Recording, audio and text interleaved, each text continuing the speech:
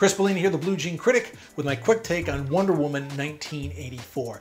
Gal Gadot is back as Wonder Woman. She's on the streets helping people, although she's keeping a real low profile. That's until Max Lord, played by Pedro Pascal, shows up with a campaign to take over the world. Wonder Woman's gonna need to step in the spotlight and try to save the day. To give you a flavor, here's a scene from the film. Wonder Woman is back and better than ever.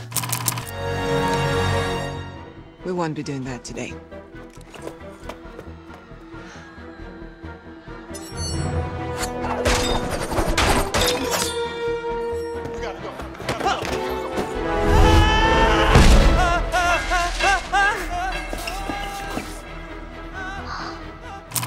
This film starts off with a bang, a lot of nicely executed action scenes.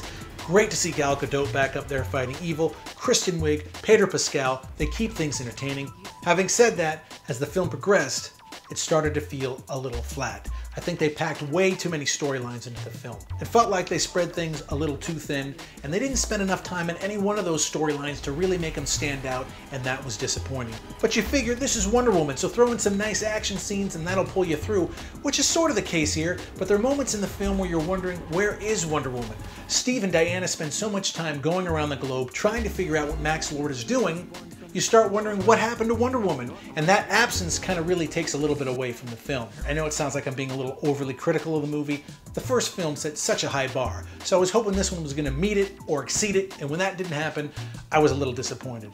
Having said that, the film is very entertaining and people will enjoy it, but I think I'm going to recommend this one on an afternoon stream. That's my quick take on Wonder Woman 1984. For more reviews, make sure you go to coffeetv.com. I'll see you next time.